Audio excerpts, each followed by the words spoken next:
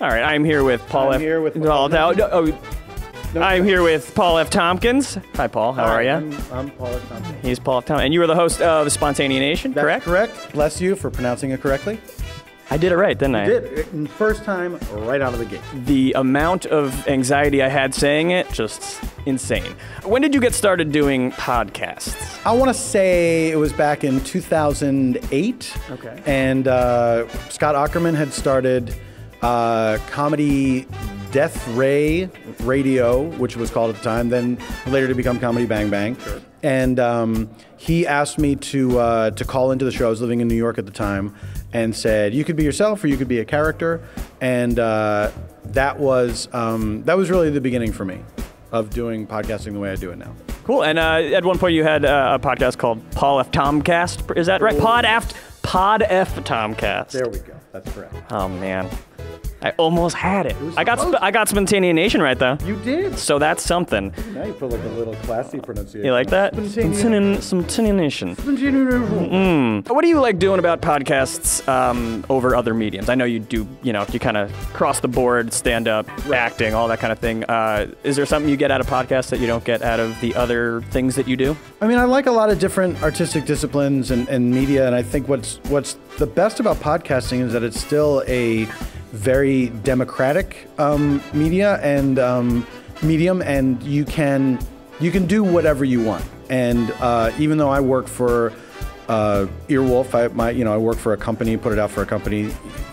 I could if I wanted to do another podcast that's completely different from this one, and I could put it out myself. And anyone who is able to get access to the very few tools that you need to make a podcast can make a podcast. And I think that's a really great thing.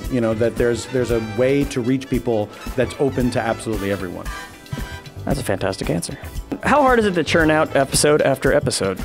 Well, it depends on what you're doing. And when I was doing my previous podcast, the Pod F. Tomcast, that was a very heavily produced podcast. Mm-hmm. There was a lot of writing involved. There was a lot of post-production involved, a lot of pre-production involved. And that I released on a monthly basis. A lot of the episodes were late because it was just a very involved thing. And of course, I was making no money from it. And, myself and Eben Schletter were producing it ourselves. And we both had jobs, so it's like trying to do this around our other work was very difficult. Something like Spontaneous Nation, which has very little production involved and is improvised, that makes it a lot easier. So sometimes we'll, depending on schedules, we'll do a couple episodes in a day, and it's a relief to know that, everything that is being recorded is what's going to go out to the public. We don't do any editing.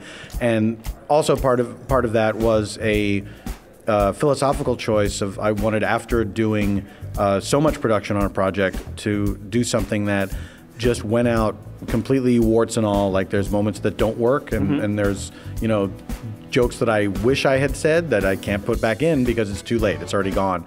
It's for me it was making myself be more present and be more in the moment, which is a big part of my journey with improv. It's Sure. like the help.